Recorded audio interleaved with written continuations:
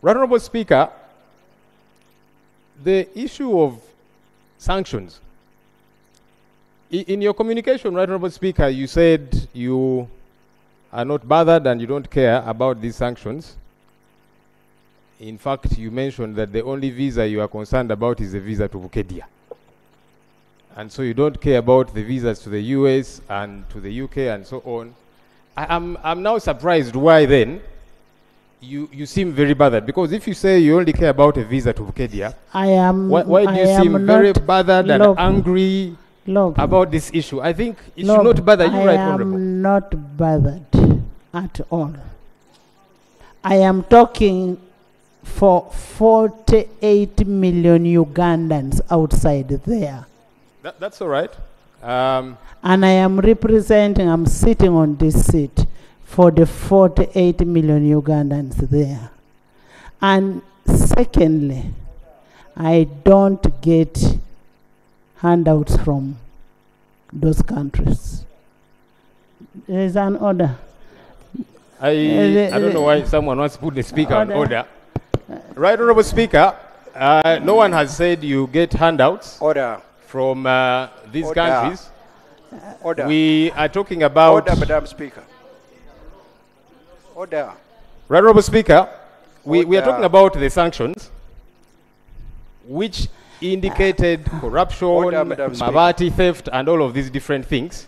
That which you're saying is a different matter. I don't know if somebody is accusing you of getting handouts from these countries.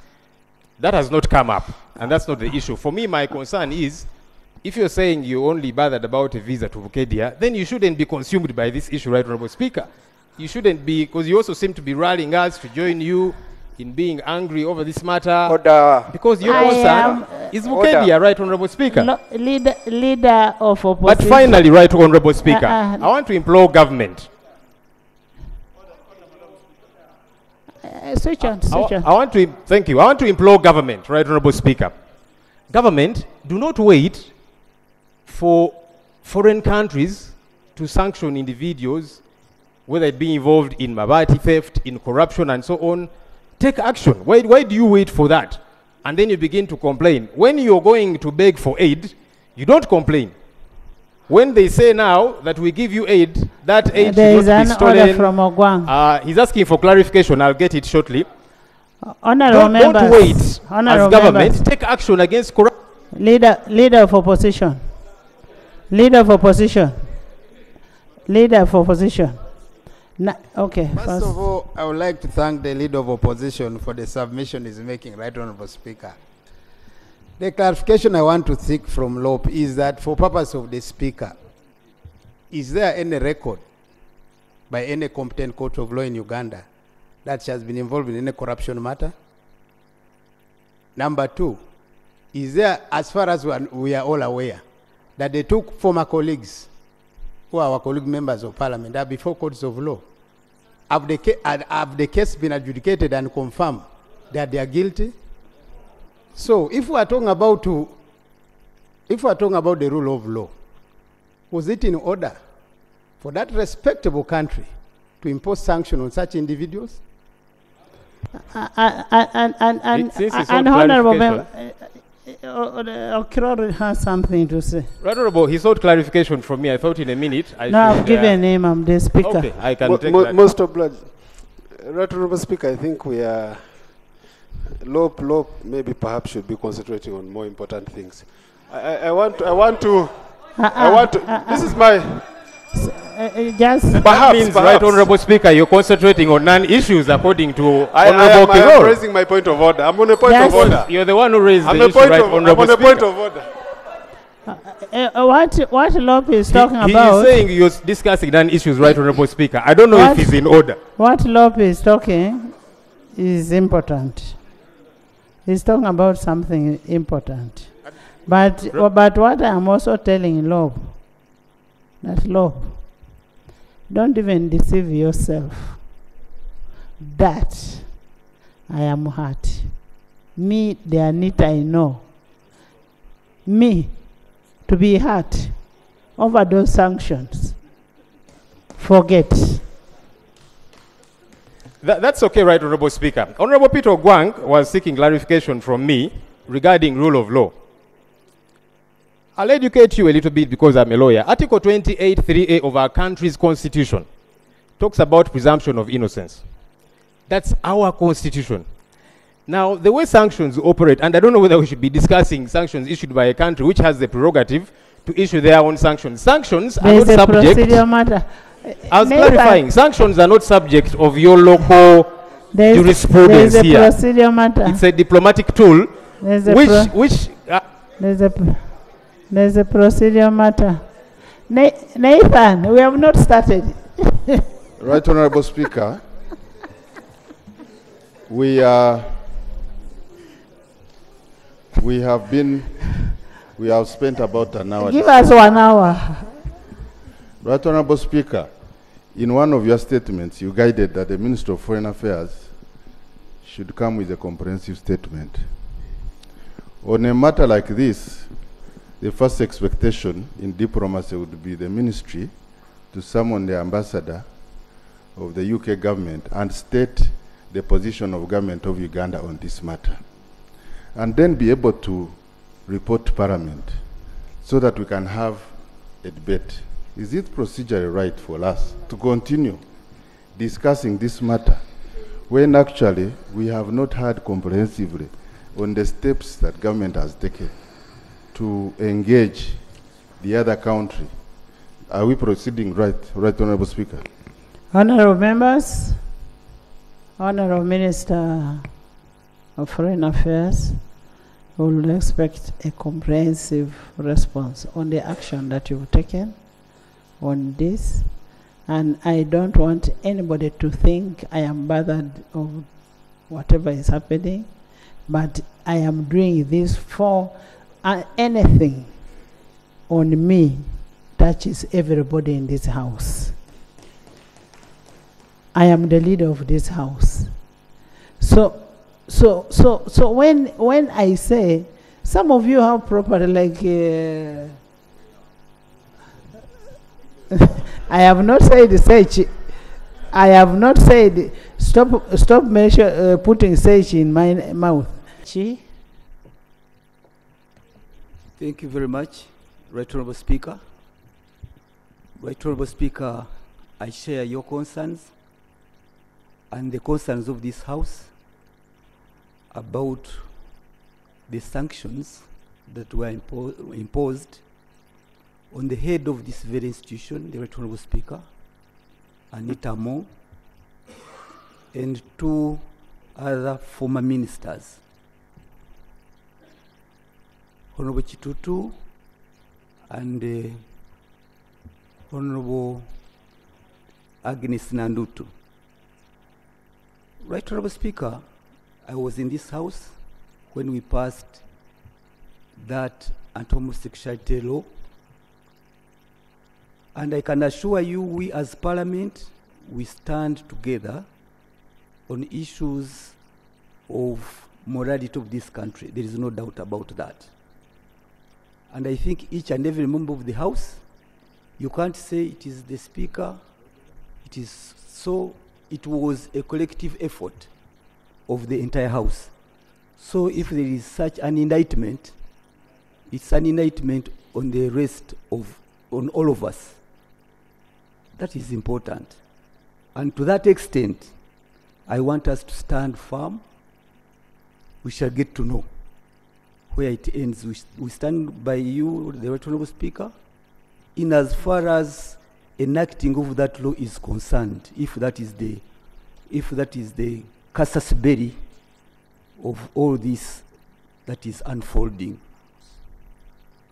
But I would hasten also to add, Right Honorable Speaker and members, that for us to sit by, there is a lot of ramifications and what our relationship with the Commonwealth shall be.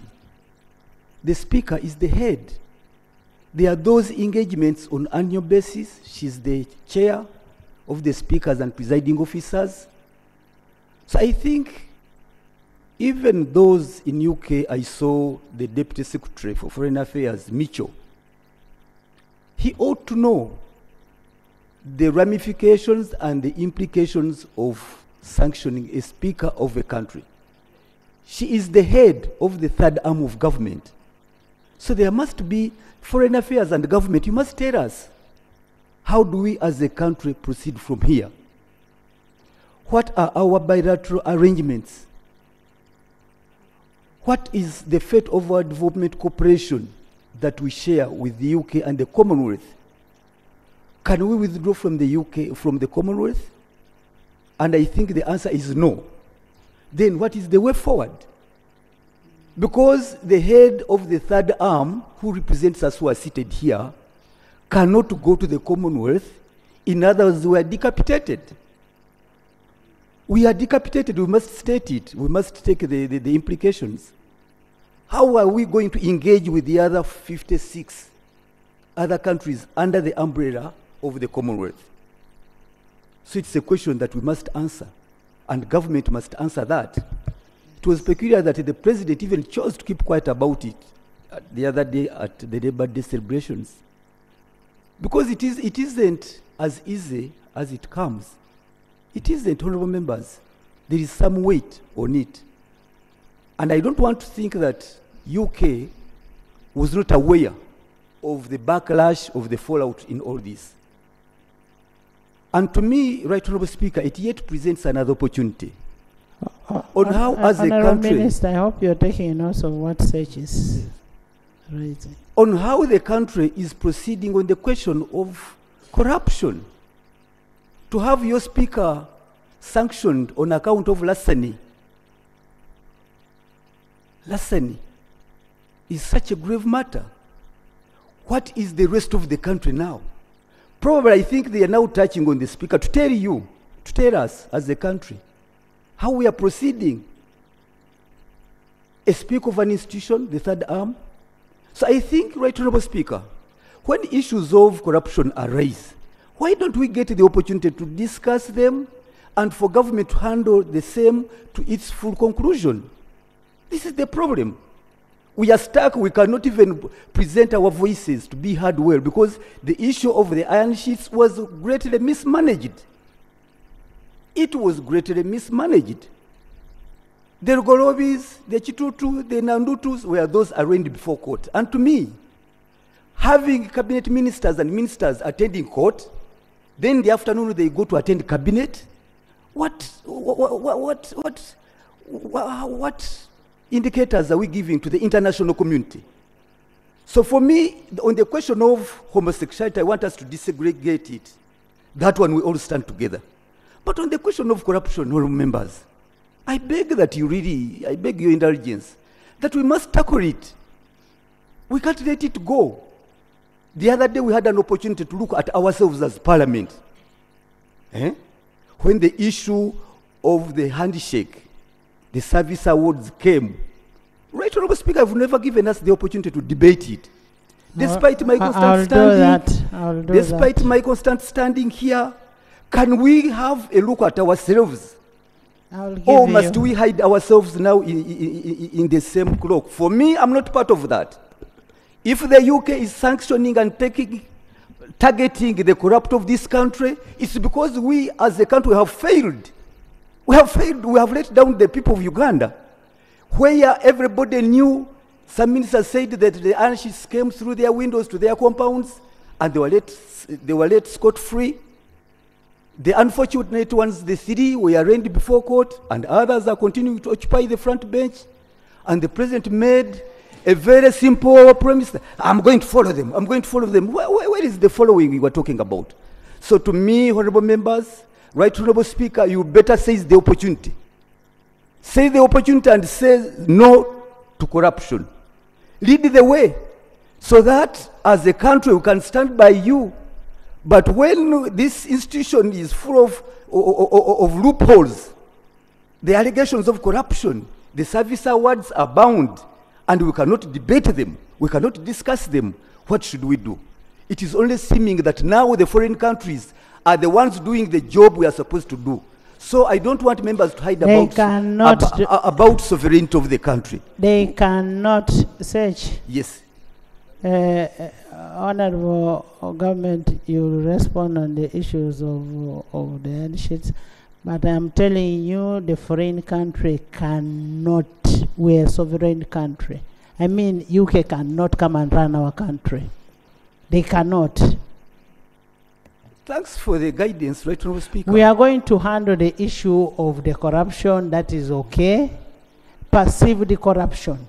You know, somebody should be proved that, like the ministers who are in the court. There are so many people about how many. Honorable Bua, do you want to say something? Before you can come up, let us be open. I'm really making my humble and honest call to you, Right Honourable Speaker. Let us start with ourselves. We cannot continue hiding. We are condemning other foreign countries when we have let down this country. The other day they said you are corrupt to pass the RAPEX bills. Were you corrupt? Were you bribed? Who was bribed in this house? Right Honourable Speaker, there no, wasn't. I'm not asking you, Sechi. Yes. I'm asking members, who was bribed in this house? Right Honourable Speaker. You see, you know, Sechi, people will say whatever they will want to say, but what matters is, have you proved what it is? Have you proved? You say information, my brother. You know, colleagues, it is very important that we look at international relations and international law. Whereas we relate and need each other, at the end of the day, every country protects its interest. And the information I want to give you, on the ICC, for example, the US citizens, the UK citizens can commit crime, but have not assented to the ICC. They try their citizens in their local countries, in their local legal systems. So we need to ensure that we build our systems, support it, and never surrender other international systems that do not meet our interest to take charge. To me, that's really the position.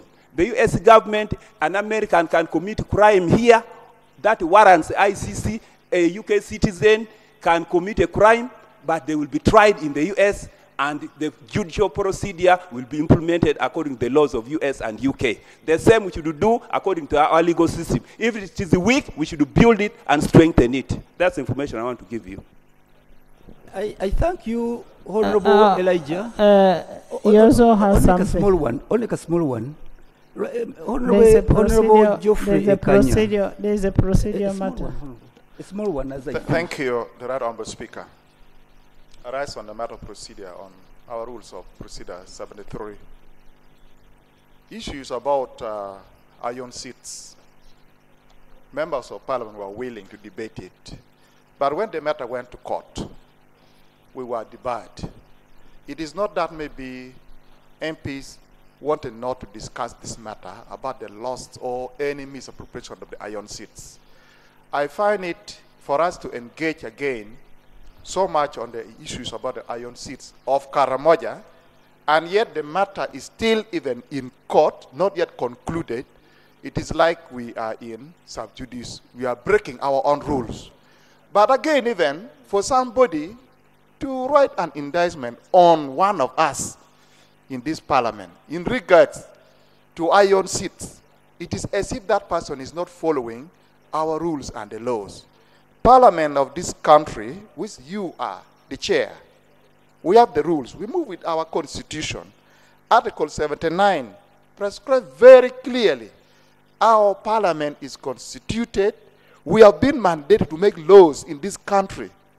And it's affects somebody understanding to say that if this country, Ugandans, members of parliament, have made a law, with that law, they feel is right for them to govern themselves. And somebody should be referred to.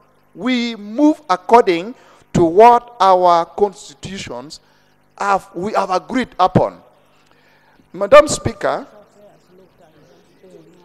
the procedural matter I am raising, the procedural matter I'm raising, it is found in those two grounds, Article 79 and then our rules 73.